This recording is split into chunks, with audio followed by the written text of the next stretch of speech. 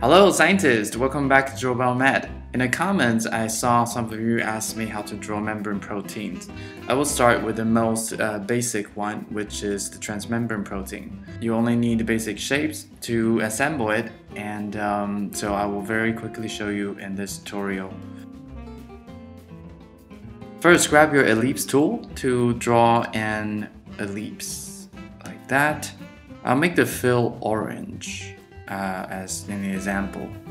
So here, that's the orange that we want. Good. Let's zoom in to take a closer look. Then we need the body of the rod. So we will grab our rectangle tool to make the body here. Okay. Let's make it lighter so we can see it. A little even lighter. Yeah, that's good. It's a little bit too small. Not so great. Okay, how does it fit? Does it fit good? Well, yes. Now it fits well. Good, and it looks a little bit awkward with a flat bottom, so we need to fix that. That's duplicate the ellipse from the top. Okay, still looks awkward. So as you can see, we need to combine these two shapes. What we need to do is to use the Pathfinder tool to unite these two shapes. Then you can see you have a very three-dimensional rod right here. Then we'll add on the outlines. Let's come here to grab a gray outline there, and then for the body. Okay, let's group them by pressing Command G or Control G. Okay, that's almost about it. I'll scale it down a little bit and put it on top of our membrane. So for the ion channel, it has 6 transmembrane domains, so let's duplicate it to 6 of them. Good. Yeah.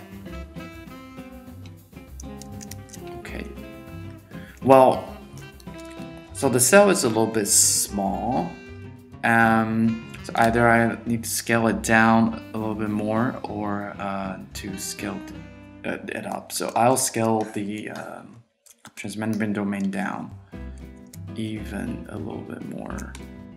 Okay, and then let's align them as how we see in the example to make 2 channels out.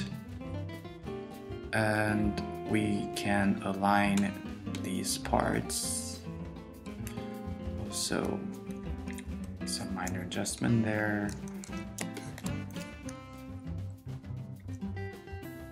Yeah, good. Then the other 2 parts. Okay, so the last part is to combine all these parts together with the hydrophilic domain. We can come here to grab our pencil tool and then just add them on like that.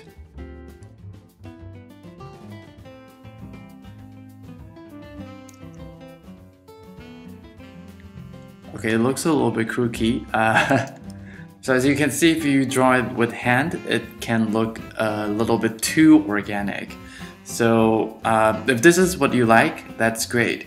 But if you want to have a more schematic style, I suggest you to break down a ellipse to make some perfect, how do you call that? Perfect arch. By doing so, you will have a better looking hydrophilic parts. So let's take a look at it here. Now I already have one part and I'll change it to the orange color. Good. And there's a little detail that we need to fix, which is the ending. Now it is flat. So we can come here to stroke and then change it to round endings. Then it will look more three-dimensional when we put it onto transmembrane domains. And let's make it a little bit thicker. Good. Yeah, then I'll just duplicate it.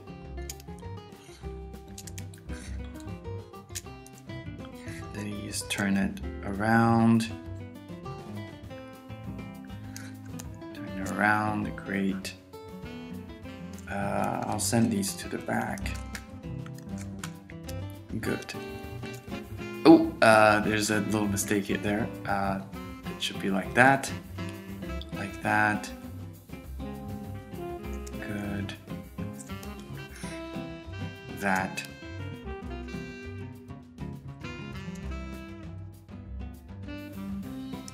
Okay.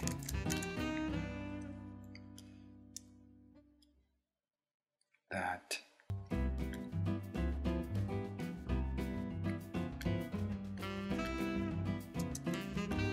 And the last two parts.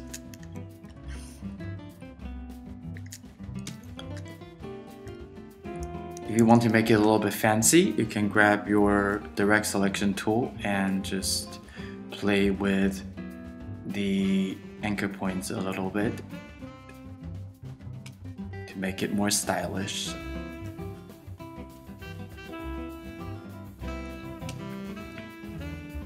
Alright, this is how it looks like in the example. If you want to make it even more detailed, you can add some gradient on the body. So we can very quickly do that by applying a gradient. To it, we will need a linear gradient. Orange. Then I'll set it at 50. Another orange.